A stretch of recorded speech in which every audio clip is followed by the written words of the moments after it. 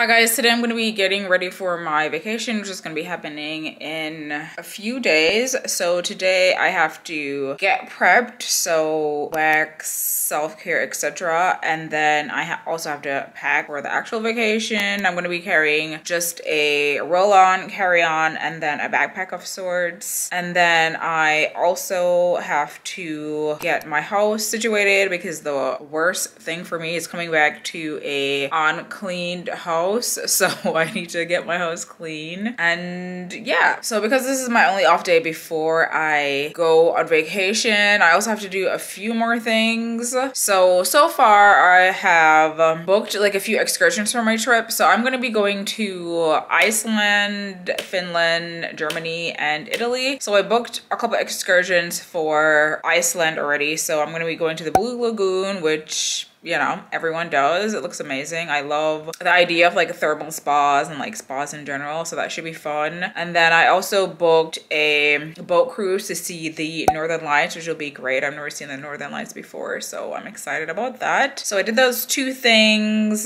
did some finance related things as always. Today is February 1st, so I went over my budget again and like factored in what I'm going to be spending for vacation. And yeah, that's what I've done so far. So right now I'm gonna finish the rest of my coffee, and then I'm going to be working out, and then I'm gonna do my waxing routine, which I'll show you guys. So right now I have the wax heating in the warmer, so by the time I finish working out it should be done. So today's workout is gonna be a weightlifting workout. I normally weightlift on the weekdays and then do yoga on the weekends, so we're gonna do some weightlifting. I've been kind of slacking on the weightlifting front, honestly. Like I've been doing like once a week and I try to aim for 2. So we're gonna get this workout in today, and then hopefully we can get one in tomorrow, and then I would have fulfilled my quota for the week. So let's do that.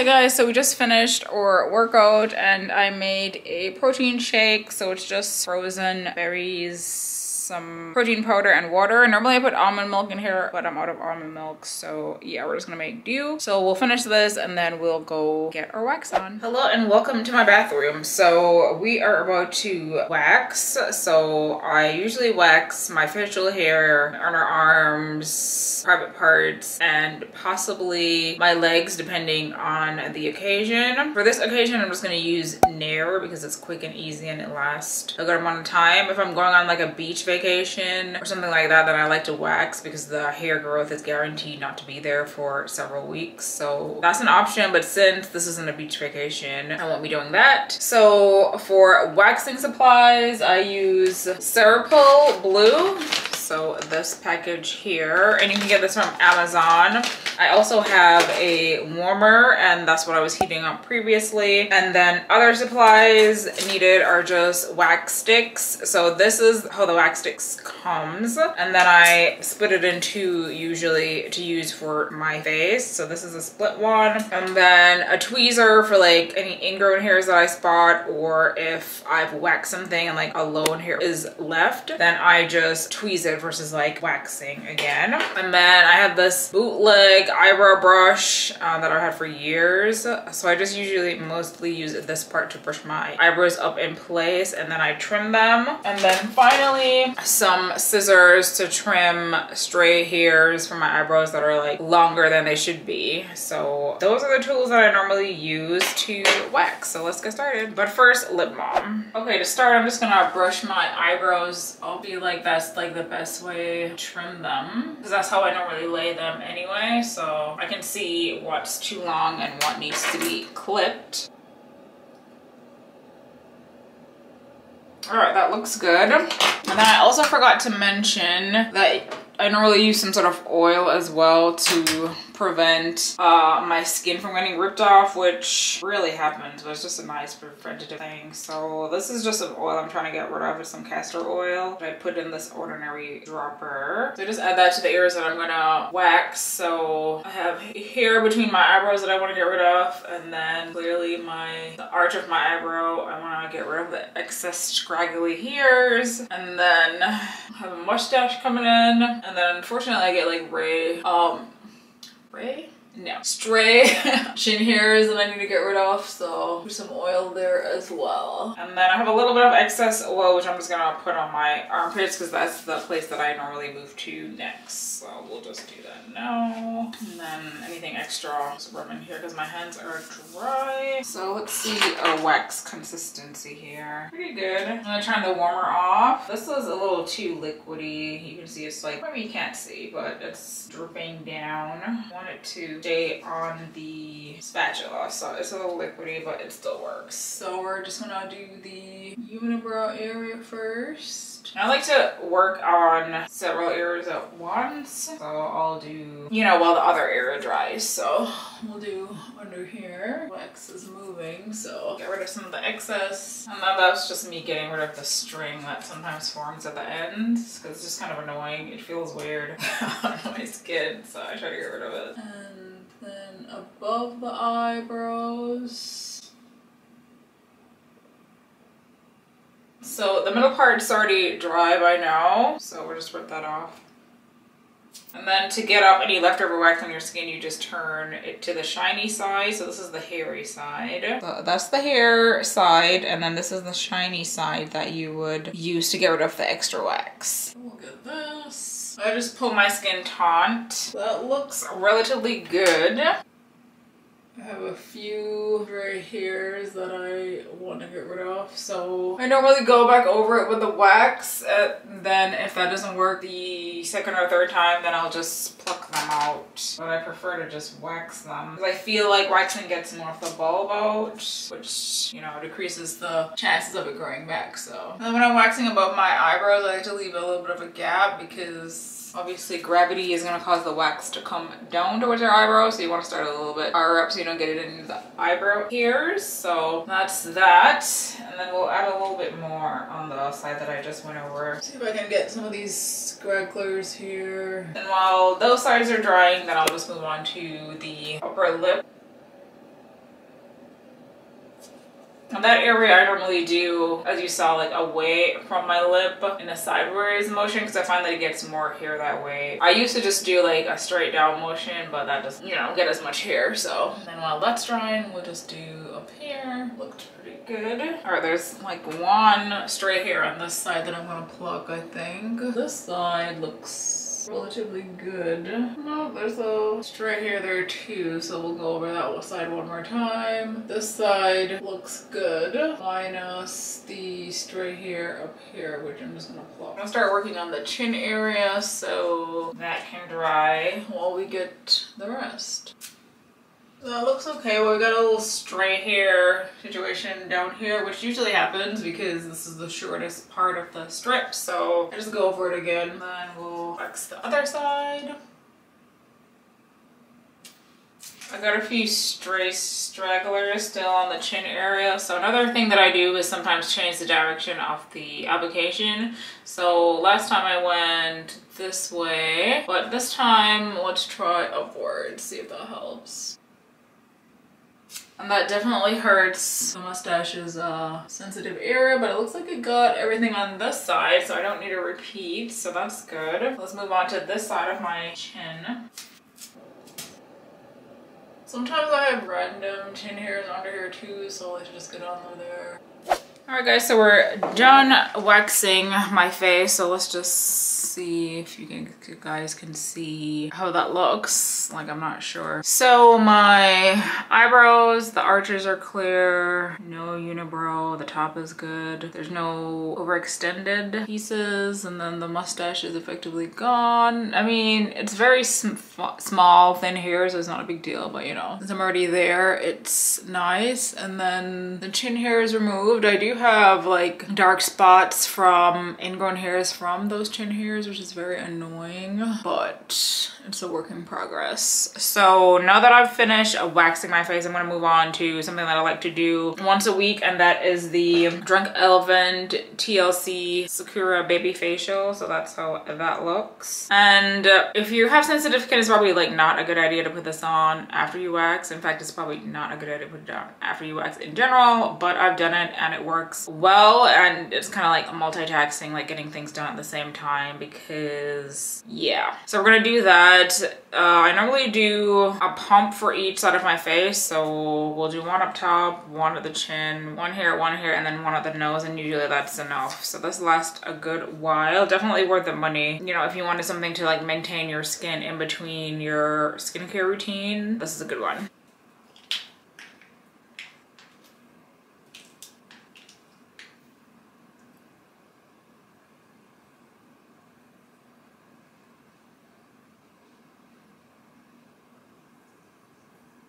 I'm being extra liberal with this because I probably won't carry this with me on vacation. This is the liquid rule, so this is gonna be my only facial until I get back, probably. So make sure to get everywhere that I have wax, because I am effectively prone to ingrown hair, so it's nice to prevent that with some chemical exfoliation. And that's that. So this stays on your face for 20 minutes, and while this is drying, I'm gonna do the rest of my waxing routine. So I'm gonna wax my armpits and then wax the lower regions, and then we're gonna move on to some nairing and a shower. All right guys, so we're gonna move on to the underarm portion of this. So we'll get that started. I'll give you a few tips about what I do, and then I'll see you in a few for the rest of the video. So normally I do this without any clothes on, because then I won't get wax, or the probability of me getting wax on my clothes is like less likely. So keep that in mind if you're doing this, that it's probably best to, you know, not have this on. But since we're filming, it's gonna remain on. And the wax is much thicker now, which is nice for body parts, so then it's less likely to drip all over. So I start in this motion. The underarms are unidirectional in terms of the way the hair grows, so it doesn't matter effectively how you put it on, but this is just what I like. So I normally do this in kind of thirds. So I'll do this portion, and then the upper portion. So we'll wait for that to dry, and then I only do one armpit at a time, because otherwise you're closing the other armpit to do the other armpit, which is like a whole thing. So we'll just wait for this to dry, and it shouldn't take that long because the wax was definitely more hardened than the first time when I was doing my face. So this should be good to go. And then I just pull my arm back here to keep this somewhat taut, and then I just rip in the opposite direction that I put it in. So there's that. Looks like we got a good amount of hair, so that's promising. I'm gonna move on to the middle section.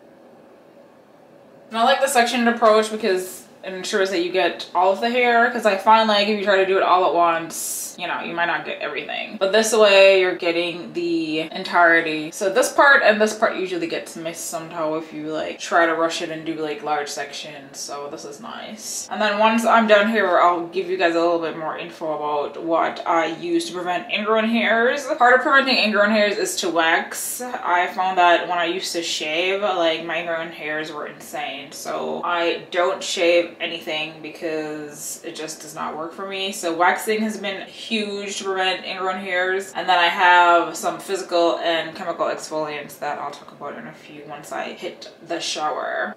Hey guys, so I just got out of the shower and I'm about to do my skincare routine and then my body care routine, but clearly having to set up the camera etc afterwards, my skin is dry. So let's move on to something moisturizing. So since I just did that Drunk Elephant TLC Secura Mask, I don't put any acids on my face after that. I just use the moisturizers. This is the Lala Retro Whipped Cream. So I use like 1 pump of that, and then some of the organic cold pressed rosehip seed oil from The Ordinary. So we'll do, I normally do 4 drops, so and just the one, and then I just mix them together. Alright, so that feels much better already, so that's great. I think I mentioned before, it looks better now, even when my eyebrows aren't, you know, gelled up, they look decent. And yeah, so I'm loving the look of not having hair. And now we're gonna move on to body care stuff. So I'm gonna be using, wait, let's talk about ingrown hair stuff first because that's important. So what I normally use to prevent ingrown hairs on like my armpits and my private area is the Chroma Bright by PF Vanish, or it's Vanish PF Chroma Bright, and this works very well. You can get it on Amazon. I'll put links below. I've been using this for years. It's a roll-on, which is nice for application. You don't have to touch anything, nothing gets on your hand, because I've used others in the past like Skin 10 where you touch it and then your hand starts to peel, whereas this is like a direct application, so nothing gets on your hand. So I like this. I'm out of this effectively, so I had some other things that I'm trying to use up first. So effectively the PFB Vanish is just a combination of skincare acids. So it has BHAs in there and AHAs. So I had these Cosrx BHA blackhead liquid powder and the AHA7 whitehead liquid powder. So I wasn't using them on my skin because I used these years ago when I had acne, and now that I'm post Accutane, like I don't use them. I use like strictly Drunk Elephant. So anyway, I'm using these up, so I combine these two and use them on my armpits and below. So I normally do the armpits, I do like 1 pump of this, 1 pump of this, and then just dab it under my armpits. And then for the lower regions, I use like 4 pumps and like just tap it on the skin, obviously the exterior skin, if you know what I'm saying. So yes, that's what these two are for. And then in terms of my shower routine, I like to use some exfoliating products. Normally I use a scrub of some sort, alternating between that and then some sort of exfoliating body wash. So I'll show you what those are. So I've been using the Way St. Bard's Scalp and Body Scrub. They also have the original version, but I got this during my Sephora haul. You can watch that to see what else I got. But this is really good. I enjoyed this a lot. So hopefully they reintroduce it because I want another one. And then today I actually used the Koza Sport Good Body Skin. It has AHAs, enzymes for exfoliation. So this is what I used today because I'm out of the scrub. And then now that I'm done, I'm going to be using this TLC Glycolic Body Lotion. This is from Drunk Elephant, and I've really been enjoying this. I've been using it all winter for my skin, and I think it's made a huge difference. I also use this on top of my armpits and lower region. Like I'll do the pumps of these two things, and then on top of that I'll like dab this on and dab the rest on like the rest of my skin. So this has been really nice. Yeah, so I definitely want another one of these. This has 10% AHA, which is a good amount. It's appropriate for the body. So I'll do this on my skin, and then to seal that off I use the Beyond Body Oil by Prima. It's supposed to be a stress relief version. It smells really good. It gives you that spa-like experience. And I find like because it's winter, like this alone doesn't keep me from getting dry, so I need to like add this on top, and these two are great together. So that is what I'm gonna do, and then I should be all set for the prep for my trip. Hi guys, so it's the next day. I started packing last night, but I was like too exhausted to finish, and I just got home from work, so I'm gonna finish packing, but I'll show you guys what I did last night. So let's do that. So for this trip, I'm just doing a carry-on and a backpack. Normally I carry my Lomsham tote with me, but because I'm gonna be carrying my laptop, it made sense to bring a backpack because there's a little spot in the backpack for laptops. And the only reason I'm bringing my laptop is because I'm trying to be productive with